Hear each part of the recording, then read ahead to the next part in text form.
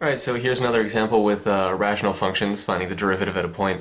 So example 2, big G of x is 2 over 3x plus 1, and we want to find the slope of the curve y equals g of x when x equals 1. So what does that mean? Remember a few videos ago we talked about how the slope of the curve, that's the same thing as the slope of the tangent line, which is just the same thing as the derivative. So just like all the questions we've been looking at so far, this is asking us to find the derivative, and in this case it's when x equals 1. So let's go ahead and do that. So what we want to do is find g primed of 1. Right? And going back to our definition, that's going to be the limit as h goes to 0 of g of 1 plus h minus g of 1 divided by h. Right?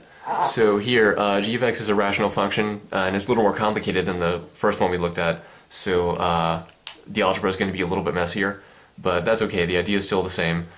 So let's first go ahead and figure out what's g of 1 plus h and what's g of 1. So we'll come up here. G, let's go over here. G of x is 2 over 3x plus 1, so g of 1 plus h is going to be 2 over 3 times the quantity 1 plus h and then plus 1. Right? So we just want to expand and simplify that. So when we do that, we're going to get 2 on the top still, and then here this is going to be 3 plus 3h plus 1. So let's go ahead and write that as 3h plus 4. Alright? So that's g of 1 plus h. Now how about just g of 1? So that'll be a little bit simpler. G of 1 equals 2 divided by 3 times 1 plus 1, which is just 2 over 4, or in other words, 1 half. Okay? So g of 1 plus h is 2 over 3h plus 4. G of 1 is 1 half. Let's go ahead and put those in here. So then this is the limit as h goes to 0 of 2 over 3h plus 4. And then this was going to be minus 1 half. Alright? All divided by h. Okay, so we'll do the same thing we did in the last video. So again, we could just ignore this h here and get a common denominator for these guys here, because we want to clear the complex fraction, right? We want to get rid of the complex fraction and simplify so that we can eventually cancel this h.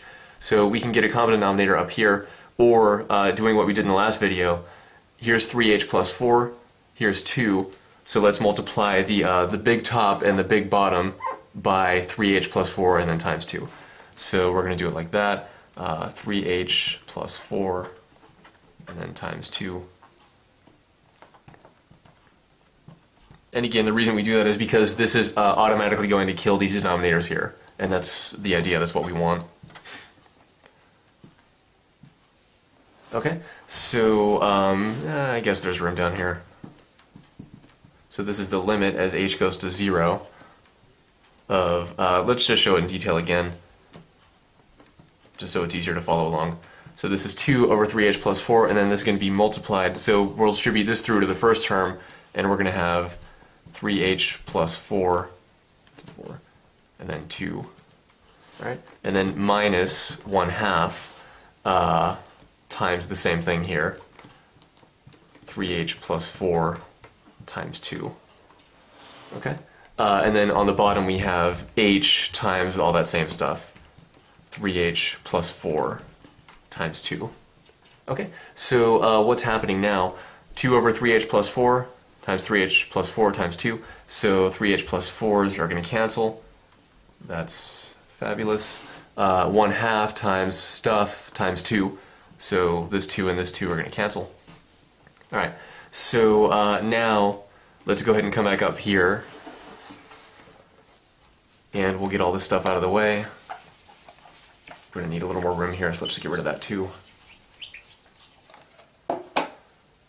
Okay, so coming up here, what are we going to have? We're going to have equals the limit as h goes to 0 of what?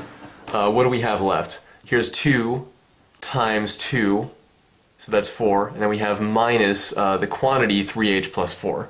So we have 4 minus 1 times the quantity 3h plus 4. And then on the bottom we still have h times 3h plus 4 times 2, right? So this times 1 here, that came from this here, from the 1/2. But when you multiply by 1, that's just like doing nothing, right? So let's just ignore that. Right, so we have 4 minus this quantity here. So now what we want to do is distribute this minus sign through. So we're going to have equals limit as h goes to 0. Again, don't forget the limit part. You've got to have that in until the very end when you actually evaluate the limit. So you want to make sure to carry that through all the way. So this is going to be 4 minus 3h minus 4. The bottom stays the same for now. Okay, so this is good because now 4 blah blah blah minus 4, so those are going to cancel. And now what we have is, let's erase this arrow line that I drew for some reason. Now we have equals the limit as h goes to 0 of negative 3h over h times 3h plus 4 times 2. So actually this h we can now cancel with this h. So all we have left is negative 3 over 3h plus 4, and then times 2. All right? So that's wonderful. Now we can do direct substitution, right? Because we've canceled this h out. Okay, this h down here was causing us problems, and we've now gotten rid of it. So when we do direct substitution, what do we get? We get negative 3 over 3 times 0, okay, 0, 3 times 0 plus 4, which is just 4. Times 2. In other words, negative 3 over 8. Okay? So g primed of 1 is negative 3 over 8.